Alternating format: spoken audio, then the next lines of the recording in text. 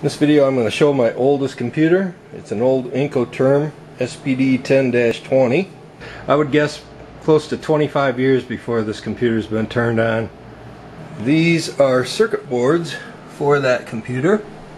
It's been a while since I've looked at these.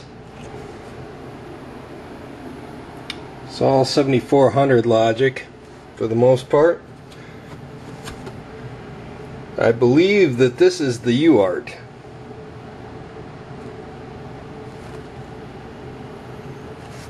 And I think the strappings down here may have been for the baud rates.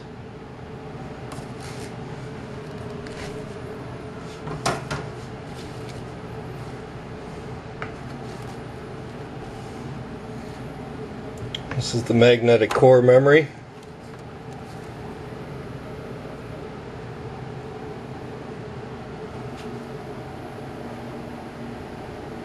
It's the magnetic core driver board.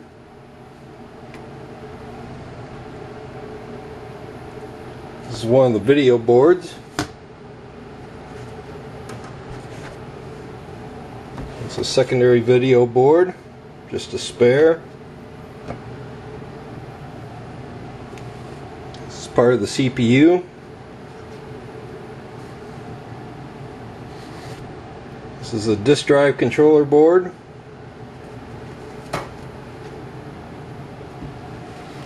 It's another part of the CPU. Oops. I believe this is the printer port. This is just a spare set.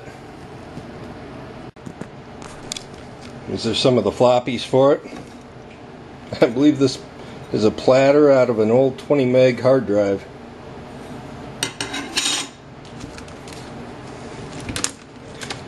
These diskettes are hard sectored.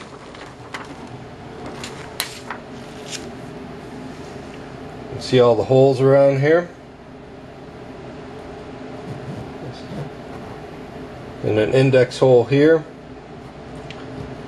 These floppies were single-sided. I would cut some of the notches in these and actually run them on the flip side, but the drives themselves were single-sided.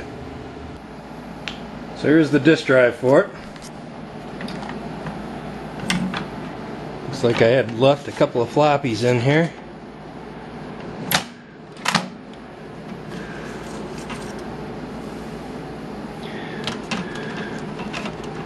They look in good shape.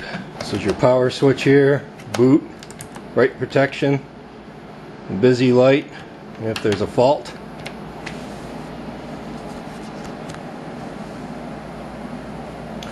This originally was a green case. I remember painting this when I was a kid. Kind of wish I hadn't done it now. Be nice to see this in the original colors. Let's look at inside of the disk drive. Here's the main controller board.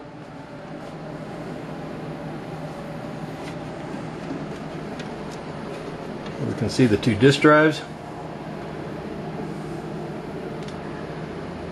To pull these out of here, and we'll take a look at their condition, clean the heads, check the belts. If everything looks good, we'll turn them on and see if everything works fine. You can see how the disk controller board just lifts up, and then there's a couple of thumb screws that lock it into place. Very nice for servicing. Down in here is the power supply. Here we have the two disk drives removed. Give you an idea how big these are. You can see down here there's a worm drive that moves the head. One of the problems with these drives, I remember, is it would not hit the limit switches, or it'd miss the limit switches and it'd drive these heads into the hard stops, and then they would bind up, and then the head would no longer move and you'd have to go in and break them apart. Looks like the belts are fine on both of them. Everything appears to be in good tension. I think we'll just do a good cleaning, a little bit of lubrication on some of the mech, and we'll reassemble. Down here we can see the single head.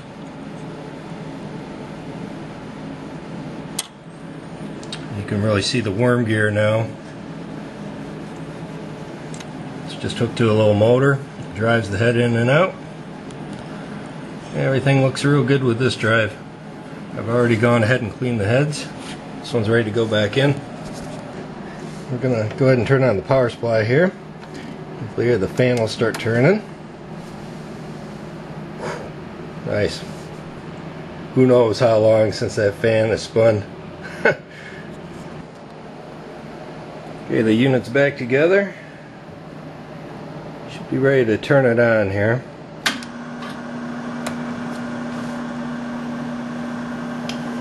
It's got a busy light on drive 1.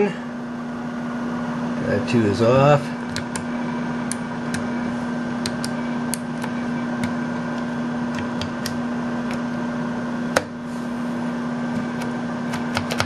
I think without the computer connected we're going to be able to boot. No floppies in there yet.